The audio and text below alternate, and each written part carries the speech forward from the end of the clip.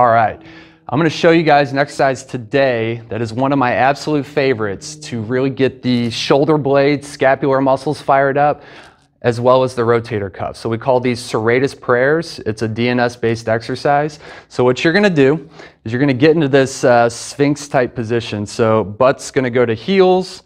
We're going to breathe in, get some core pressure here. Elbows are kind of right under the shoulder here. Neck is good neutral position. She's got a band around the hands. And what's really important is that you keep your wrists in line with the elbow and spread the fingers as if you're gripping a ball or of some sort. So we're engaged there. Now, you know, she's done this a few times, so she already knows what to use. But we pull the shoulder blades down. I'll come in and say, okay, don't let me move shoulder, don't let me move, don't let me move. Good. Don't let me push down. So she's going to feel this kind of across the upper back here, around the shoulder blade muscles, as well as on the back side of the shoulder. So what you're doing is you kind of just hold this for time.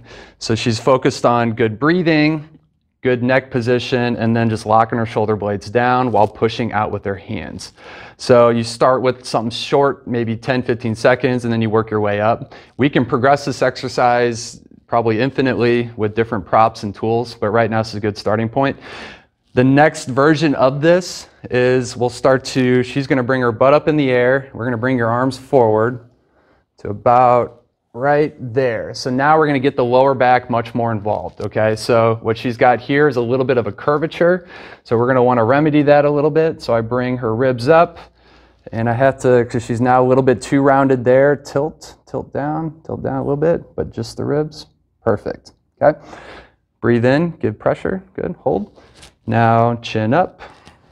She's doing great. She's been holding this for a while, arms out, good. Position, engage, bring ribs up, shoulders down. You can see how we mess around with this in the office. It's, you know, you fix one thing and then you gotta fix the other. So now from here, don't let me move you. And what I'm gonna have you do is just slide forward and then slide back and then forward and back. And she's, again, maintaining all the different positions. So we call these Serratus prayers. One of my favorite exercises to get the shoulder blades and shoulders geared up. Go ahead and give them a try. Let me know how they feel.